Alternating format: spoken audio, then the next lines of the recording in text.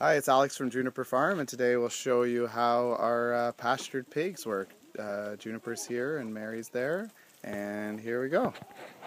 Hi there, it's Juniper, and we have 3 little pigs right now. We're hoping to get 10. There's a bit of a wiener shortage around.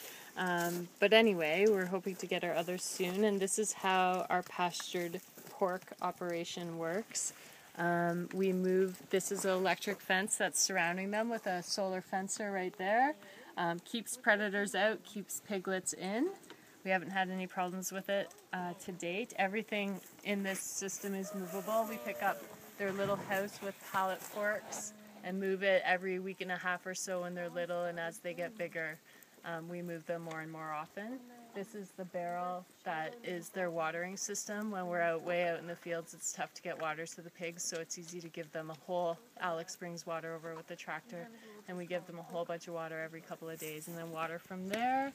And they're eating right now their homestead organic pork feed. That's a percentage of their diet, and the rest of their diet is from the pasture that they root up, all the quack grass and weeds that they're so happily rooting up right now. These guys are really good rooters. These girls, actually 2 guys and 1 girl, I think.